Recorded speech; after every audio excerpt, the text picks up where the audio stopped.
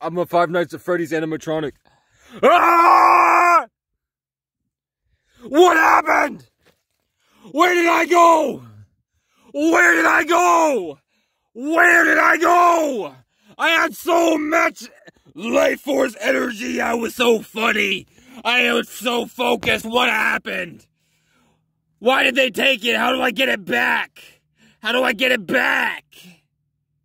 I know who has it. They're not real.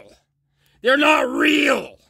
Tell me why. Listen, why everywhere I go, it's a Brian, it's a Casey, it's a Noah, it's a Alex, it's a Vincent, and occasionally there's a Jonah or a Hannah or an Ethan or people that are in other people's lives significantly. Like if I fuck someone named Chloe, who's big. NPC gang stalkers are named Ethan or Steven. All of a sudden, I'm surrounded by Ethans and Stevens.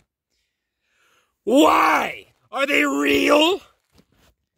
Are they motifs to carry energy that's attacking the soul energy infused in my semen,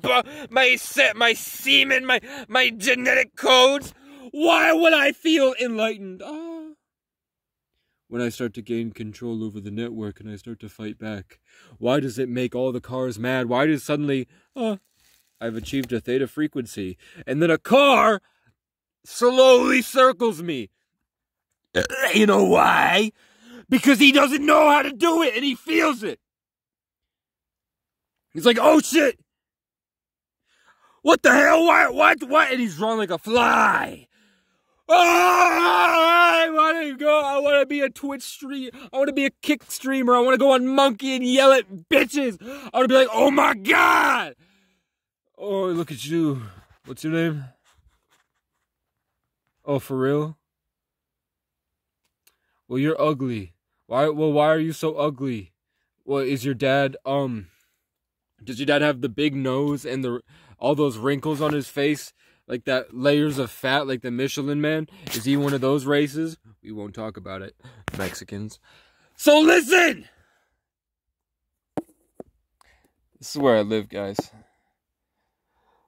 I'm most comfortable in a nest.